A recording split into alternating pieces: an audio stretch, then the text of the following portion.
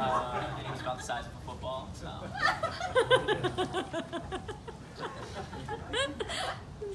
We are here to celebrate love.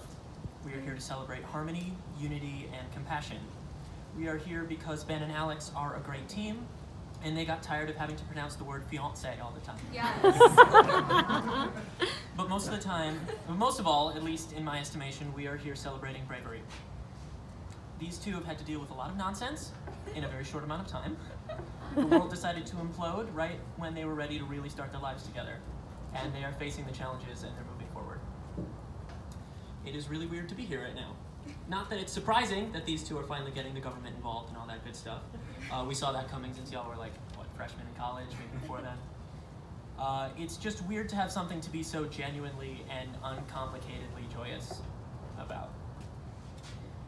It's been clear that when things have been good, you've wanted to share that with each other, and it's been clear that when things have gone bad, you've wanted to weather it together. I think that's what's most important here. That sense of having each other's back and picking each other first to be on your team. Adult life can feel like a long parade of obstacles, and in uncertain times, having a partner you not only love but trust is so valuable. Ben, I am beyond pumped to see what you are going to do and accomplish. I am more confident than ever that any goal that pops into your head is attainable, especially because you have someone so thoughtful, smart, and reliable in your corner. And above all, I'm confident that you'll be happy, which I guess is important and stuff. So, I love you. Alex, my family is full of guys.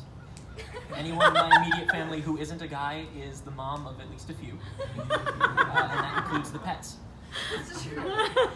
I am delighted to finally have a sister. Let's make fun of Ben behind his back.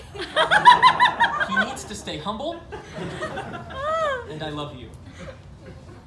To Ben and Alex, may they be happy, healthy, and every once in a great while, find some time to sleep.